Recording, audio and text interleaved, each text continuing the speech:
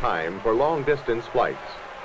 Yet these engines are only a refinement of an engine invented over 2,000 years ago by Greek mathematician Hero of Alexandria.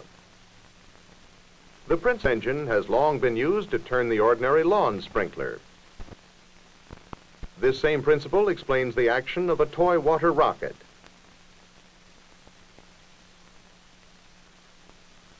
It explains the rushing flight of a boy's balloon and the balloon's ability to move a toy car.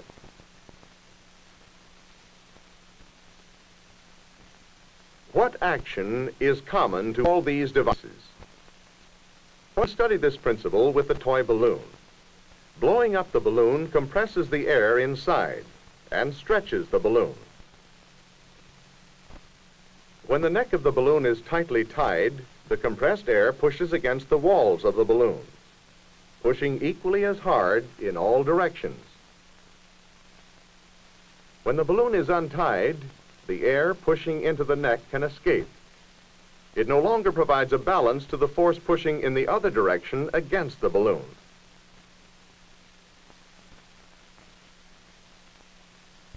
The balloon is pushed in the direction away from the escaping air.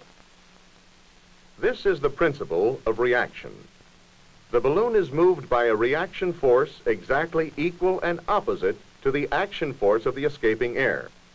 Remember, it is the reaction force pushing on the walls of the balloon which causes the balloon to move. The action force just pushes air out of the balloon. Isaac Newton first stated this principle many years ago. To every action, there is an equal and opposite reaction. Devices which operate on the reaction principle are called reaction engines. There are two important types: jet engines and rocket engines. We can study jet engines with this toy cannon. The cannon has been loaded with an explosive mixture and hung so it can move easily. If we fire the cannon with an electrical spark, the cannon swings backward. Hot gases push out of the cannon's mouth, and the reaction force swings the cannon backward. In review, a mixture of air and fuel ignites, causing an explosion. Pressure from the explosion pushes hot gases out of the cannon's mouth and pushes the cannon backward. If we could reload and fire the cannon fast enough, it would continue to move in the same direction. We would have a workable reaction engine.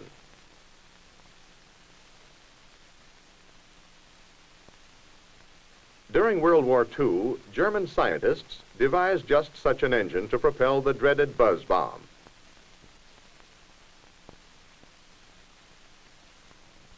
In this engine, the mixture of fuel and air was burned to produce a pulse of power.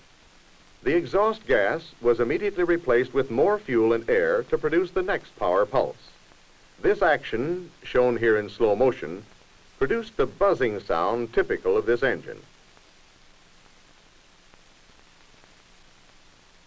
The pulse jet design is still used in some model airplane engines.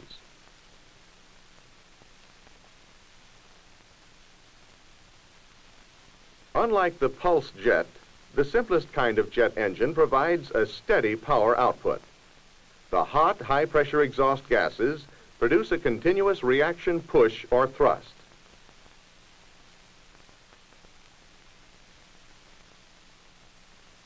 Here again, we find the few essentials of the jet engine. Fuel mixed with air to form a combustible mixture. Ignition to start combustion, and a strong reaction thrust. This is a ramjet engine, so named because the engine must ram through the air at high speeds to bring in enough air for combustion.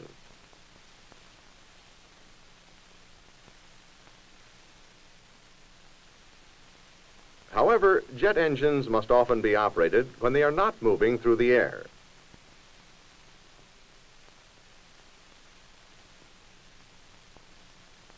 To get enough air to burn the fuel and produce thrust, Some of the power produced by the engine is used to run a turbine.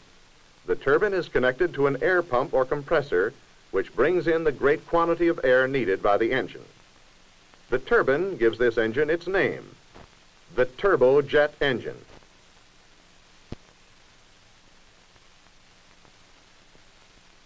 Because jet-propelled airplanes must be able to move about on the ground as well as in the air, they must use turbojet engines. However, the turbojet engine is often combined with the ramjet. The ramjet section, called an afterburner, burns more fuel to produce added thrust for higher speeds or faster climbs. There is still enough oxygen in the exhaust gases from the turbojet section to burn the fuel used in the afterburner. Reviewing the turbojet engine, we have seen that it has but few moving parts. In the front of the engine is a compressor which pumps in huge amounts of air.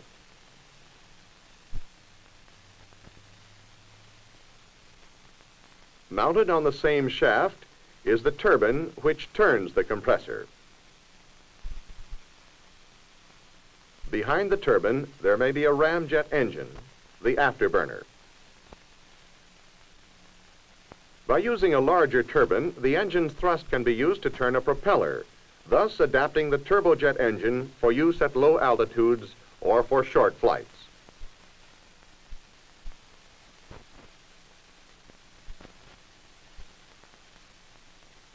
The jet engines we've been studying need oxygen from the air to burn fuel to produce thrust. But what about engines that operate beyond the Earth's atmosphere? Rocket engines can operate in the airless space above the Earth because they carry their own oxygen as well as fuel. Like the jet engines, rockets are reaction engines, depending upon the production of high-pressure gases to develop a reaction thrust.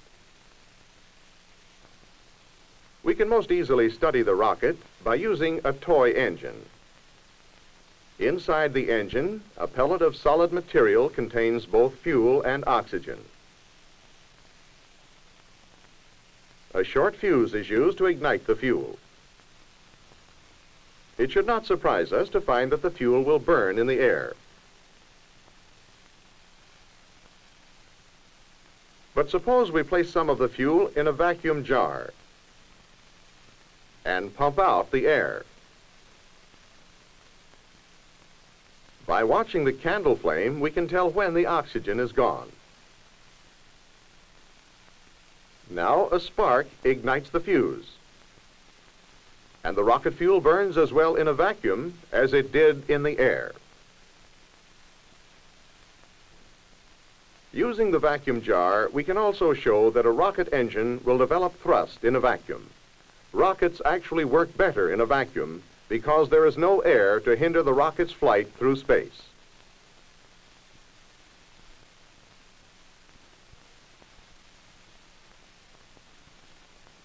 In this film, we have seen that an action in one direction will produce a reaction in the opposite direction. Specially designed devices enable us to make practical use of reaction as a usable thrust. We have found that the simplest reaction engine is the ramjet. By adding a turbine to drive an air compressor, the jet engine can operate while on the ground. By using a jet engine to turn a propeller, we can adapt the jet to economical, short-flight, low-altitude operation. We have seen that rocket engines can operate in the vacuum of space because they carry both fuel and oxygen.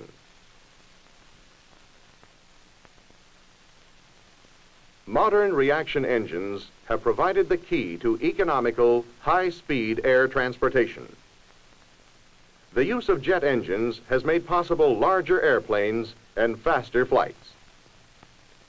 But the jet engine is still earthbound. A rocket with its own fuel and oxygen supply has placed artificial satellites in the sky and has carried man and his machines into space. The expansion of man's conquest of space depends upon reaction engines which are not tied to the oxygen of the Earth's atmosphere.